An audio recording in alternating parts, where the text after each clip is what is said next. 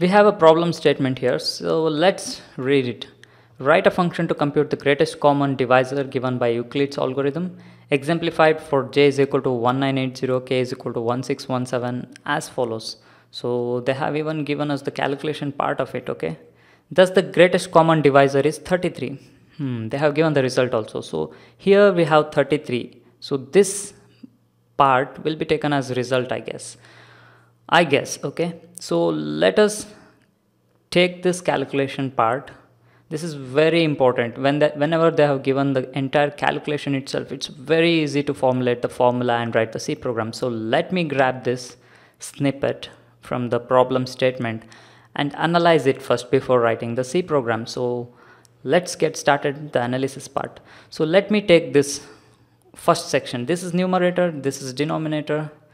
So as we know it in mathematics, so I'll call the result as maybe num. So numerator divided by denominator is equal to num is our first equation. So let me grab the second section here and the first column. So 1980 is numerator, so I'll take numerator here. So minus 1, what is 1 here? I guess it's number, okay. So numerator minus number multiplied by 1617. What is 1617? It's denominator here.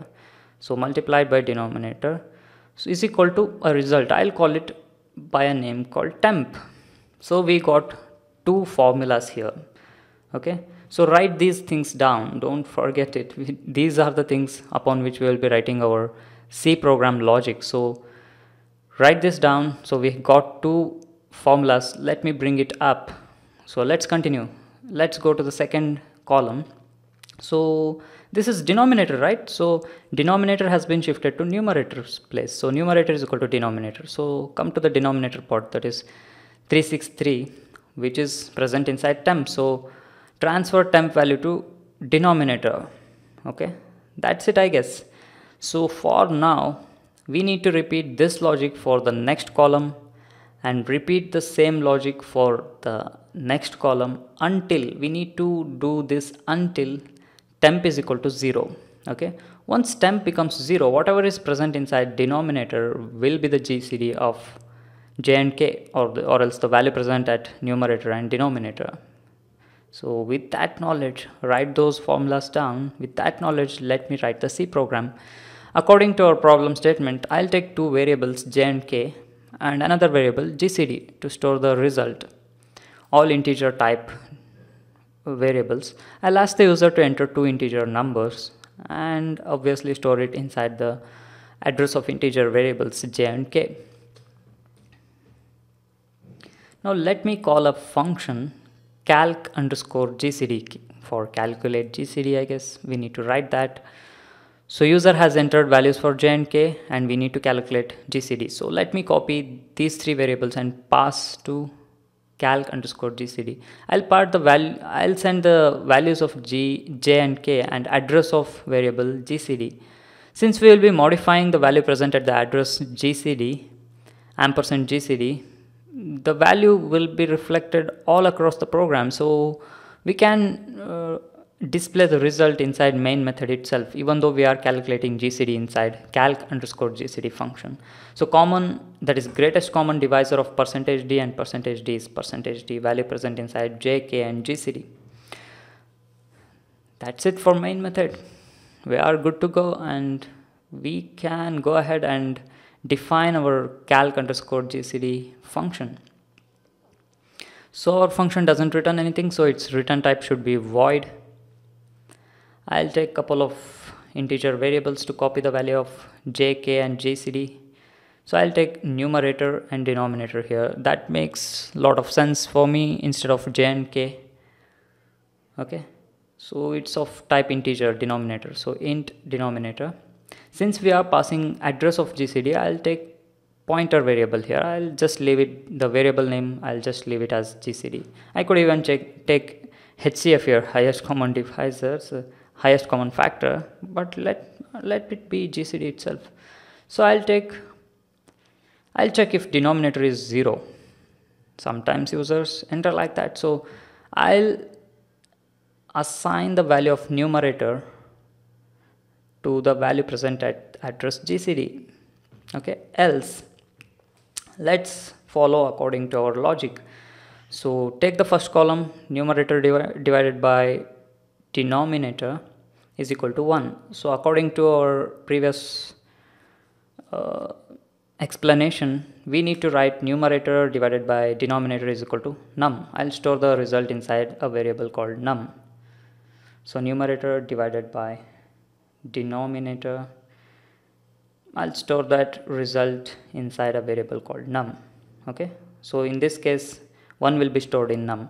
So the second part of it, so 1980 is numerator.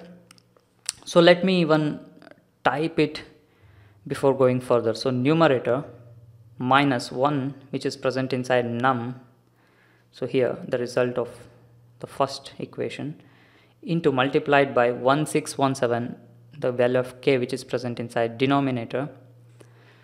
Okay, I'll store this inside a variable called temp. Okay, that's it. Next, come to the next column here. So 1617 is denominator, which is copied to numerator's place. So I'll copy the value of denominator to numerator. So numerator is equal to denominator. That means we are copying the value present at denominator to numerator. So numerator is equal to denominator. So 363 is present inside temp. So the value of temp will be stored inside variable denominator. That's it. So we need to loop, we need to iterate through this logic until temp is equal to 0. Look at this number, temp is equal to 0. So I'll take while loop, while temp not equal to 0, iterate through this while loop. Okay, so I'll cut these two lines of code. I'll tell you why I don't take these two things. I'll just take these two line of code and paste it inside while loop. Okay, so why I didn't take these two things? Because we need to calculate the value of temp before writing the while loop, because while loop condition is until iterate through this while loop until temp is not equal to 0. Okay, so we need to have some value inside temp, so we are writing the two equations before writing the while loop. Okay, temp is here, so I could simply write temp here. That only means iterate through this while loop until temp is equal to any positive value. Once temp is 0, the control exits this while loop. So once temp is 0, whatever is present inside the variable denominator, that's the GCD of j and k.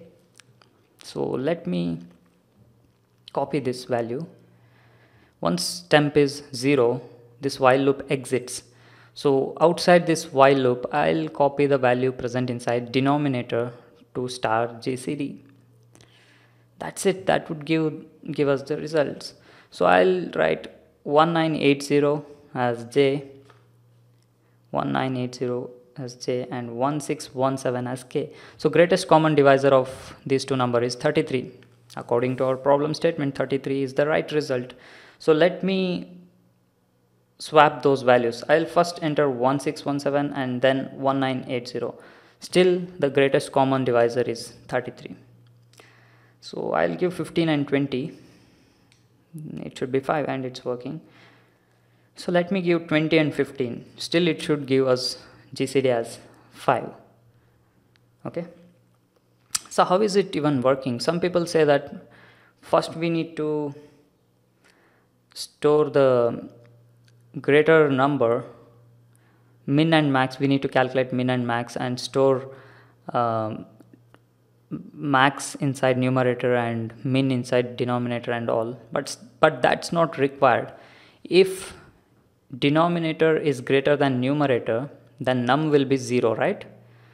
So in second equation, this entire thing will become 0. So then numerator value will be copied to temp variable, and inside while loop, temp value will be copied to denominator and denominator value will be copied to numerator. Again, the greatest the greater number will be stored inside numerator, and the smaller number will be stored inside denominator. So that happens automatically with this code. Okay, you need not check the greatest number and swap it. So we are good to go with this logic. Let me write the prototype and copy this function definition and maybe paste it after this main method. Okay, that's it. So check once again, 1980 and 1617. The greatest common divisor is 33. Great. So please visit the link present in the description section of this YouTube video for source code, notes and discussion about this topic. Stay subscribed to our YouTube channel and blog, and please share this video with your friends using WhatsApp, Telegram, WeChat, or maybe Twitter, LinkedIn, Facebook, etc. And please do not forget to like this video on YouTube. Thank you.